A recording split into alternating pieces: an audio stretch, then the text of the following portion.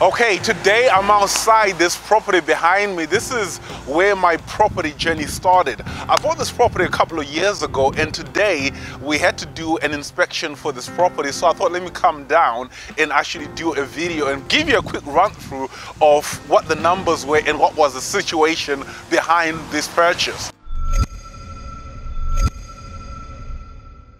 First of all, this property is in South Shields, which is in South Tyneside in the northeast of England.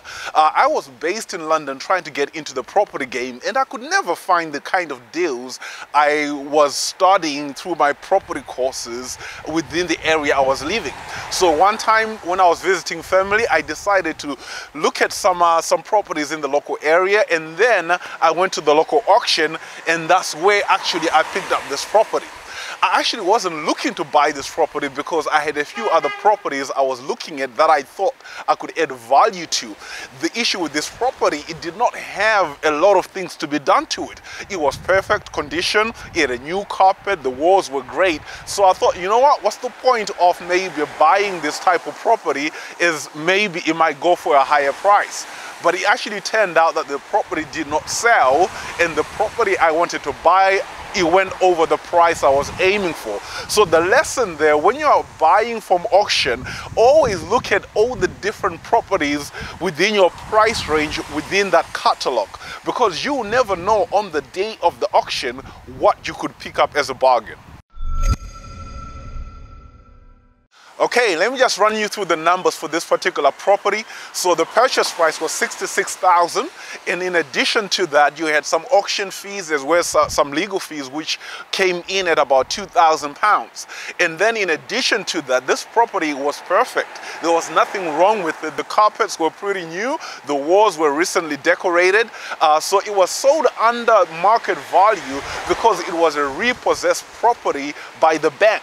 So therefore, I was getting a bargain because they just wanted to get rid of the asset. So all I had to do was furnish this property for about £2,000, and you don't necessarily have to go out there and buy new furniture for a property like this. You can find good second-hand pieces that you can put together with some new pieces and actually make some great furnishing. So in total, $70,000 was the total spend, including furnishing for this property. And 6 months later, we were able to take this property and refinance it at a 80% loan-to-value mortgage, and we got a valuation of $91,000. So that was an extra $21,000 of equity created, not by doing anything, just because the property deal was great and the prices worked. Okay, there are three primary ways you make money from property. One is the rental income that you receive from the property. Two, if you sell the property and you've created value from it, you might have a profit you can take from it. Three is when you refinance the property.